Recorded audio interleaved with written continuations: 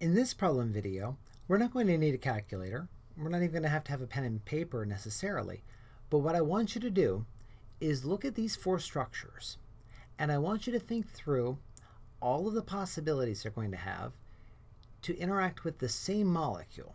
So this molecule interacting with the exact same structure, this one interacting with the exact same structure, and so on. I want you to think through, do you have dipoles?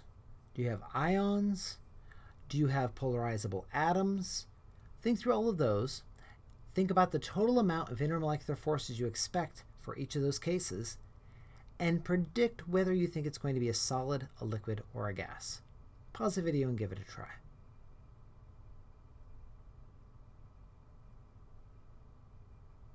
Okay, now on this, the answer is not the key part. The thing you need to focus on is your logic to see if it's matching up with my approach, because I'm going to show you how I approach these, and you'll want to start building some of that logic into your own approach so that you're able to solve these sort of problems. Now, in this case here, we have carbon bonded to chlorine. We know that that's going to be a polar bond. We know chlorine is going to be more electronegative than the carbon. And so I'm expecting that each of these are going to have dipoles that are sticking outward. But when we remember that it's a three-dimensional structure, we're also going to say that while the individual bonds are polar, the molecule itself is nonpolar. So I have no ions. I have no dipole for the entire molecule. Right there, that means that the only thing I have left are going to be London forces. Now, I always have London forces, but these are going to be even bigger than usual. And that's going to be because this molecule is very polarizable. If I bring something else nearby, it's going to help polarize it a little bit. Now, suppose I brought another one of these molecules. The chlorine here and the neighboring chlorine are going to start synchronizing very easily. The electrons can shift around a decent amount here. The chlorine is going to be fairly squishy as halogens go. And it's also going to be very electronegative, trying to tug at the electrons of the neighbor.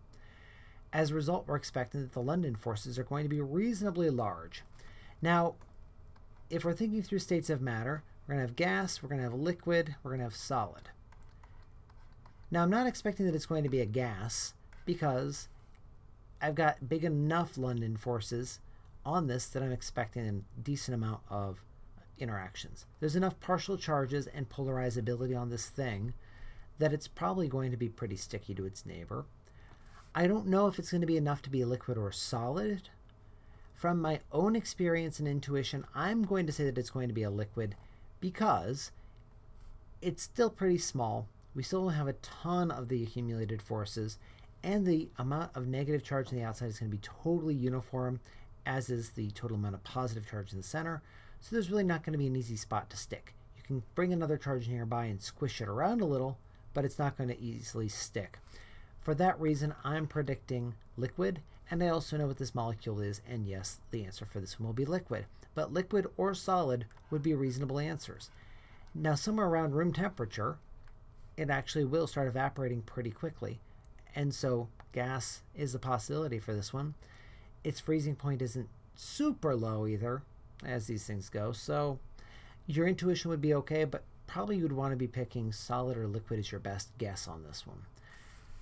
Now, if you didn't have a shot at that logic, or you didn't approach it the right way, pause and give it another try for these remaining three structures, and I'll keep going in a moment. Okay, so I have no ions.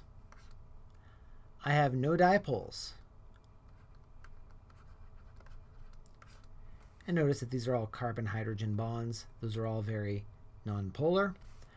So the only thing I could possibly have here is going to be London forces. So then we think to ourselves, what matters most in London forces? Well, we have big squishy atoms. Those are going to be things that are polarizable, and they're going to be things that allow it to have bigger London forces. We also know things that have lots of atoms are going to have lots of London forces, and things that are heavy are going to have lots of London forces. We also know things that are in a straight line are going to be very polar. Now, notice that these carbons alternate along in a straight line. So this is going to be something that has a pretty good chance at being polarizable and something that's going to have good London forces. I've also got 1, 2, 3, 4, 5, 6 carbons. So 6 carbons. I've got, let's see, so 2, 4, 6, 8, 10, 12. Oh, and let's just go ahead and fix that so that we actually have the correct number of hydrogens on the end. That was naughty of me. Now we're back up to a reasonable molecule. We have 2, 4, 6, 8, 10, 12 hydrogens, 13, 14 hydrogens. We have a total of 20 atoms on this. That's a large number of atoms. As a result, I've got 20 hooks and loops for a Velcro set. This thing's going to be reasonably sticky to its neighbor. I'm also going to point out, well, okay, but as these things go, this isn't a giant number of atoms. We're not up into like the 100 or 200 number of atoms. So I'm not quite sure that I want to call this one a solid. I don't think I want to call it a gas either because it has so many London forces. I'm going to predict that this will be a liquid. Now, if you wanted to, you can notice that there's 1, 2, 3, 4, 5, 6 carbons. 6 carbons. If we were to name that, it would be hex. There's no double bonds on that, so it would be hexane. And if you go to a lab bottle shelf, you'll find hexane sitting there in the liquid phase on your shelf. That said, it's also very volatile. It evaporates very easily. And so hexane just evaporates right off of that and becomes a gas very easily at room temperature. So you can see that we're probably going to be okay predicting it's going to be somewhere in the liquid range, probably not big enough to be solid yet, you know, but not tiny enough to be a gas either. That's the general idea that you want to be using on these. Now, am I being very hand-wavy about this? Absolutely. But we're going to get a bit more practice and intuition and experience looking at these structures throughout these videos for the chapter, and you'll start to build that intuition of your own so you can start making these predictions. Now, let's look at this next one. The next one is going to be vitamin A. Now, we have no ions. We do have, notice he shaded it blue to make it jump out. We have something polar.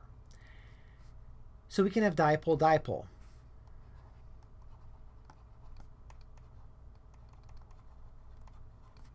Let's get rid of that. We can have dipole-dipole. More to the point, notice that we have oxygen and hydrogen. Oxygen is one of our magic 3 atoms, the ones that are allowed to do hydrogen bonding. We check to make sure the hydrogen is directly attached to it, and it is. That means that if we have another one of these molecules nearby, we're going to have the oxygen and the hydrogen, and this whole thing is going to just be shrubbery hanging off over this direction. Instead of rewriting it, I'm just going to scribble it like that.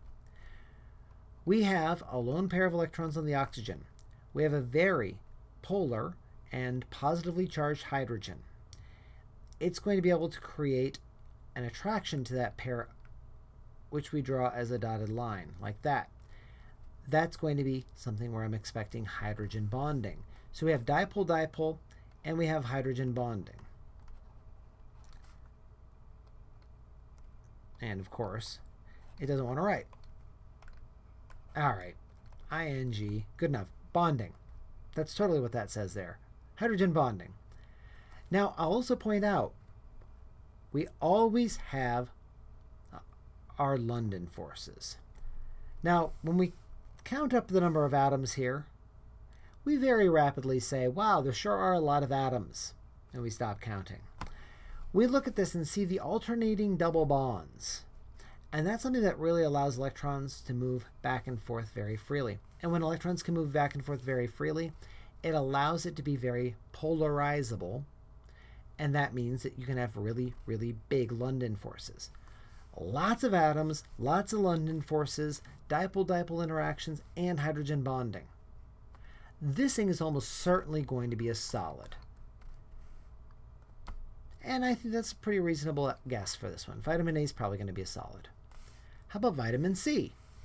We take a look at this one. I've got 1, 2, 3, 4 different spots that can do hydrogen bonding.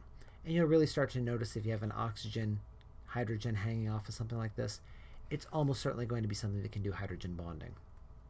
I'll also point out that when we talk about our acids, our oxo acids. Remember when we studied those, we said, hey, look, if there was also a double bonded, here I'll just pretend for a second, if there's a double bonded oxygen sticking off that carbon, we can have this be an acid and this hydrogen will pop off. Why was that working? Well, because that would leave behind electrons here. You have resonance here that made it very stable without this. We don't have that here. We don't have it stabilized enough without the hydrogen. That's why in an alcohol, which is the term for an OH group without a double bonded oxygen sitting over here, we don't end up getting enough stability for this bond to break. That's why when you see an OH, that doesn't mean it's an acid. It has to have that structure that I just described. However, it does mean it's going to be an alcohol, and they're going to be very polar. We can have hydrogen bonding whenever we have this alcohol structure on it. I'll point out, we also still have other dipole-dipole capable sites on here. There's another spot with dipole-dipole, and another one, and another one. We have lots of atoms. We have lots of London forces. So I have no ions. I have dipole-dipole. I'm going to have hydrogen bonding, and I'm going to have my dipole-dipole interactions. I'm predicting that vitamin C is also going to be a solid at room temperature. That's the logic set that I use when I go through these sort of problems. Now, we don't know exactly what the melting point of vitamin A or vitamin C is. We could be just barely below freezing at room temperature. We could be just a little bit above it at room temperature. We'd have to look it up to get a little bit more specific about it.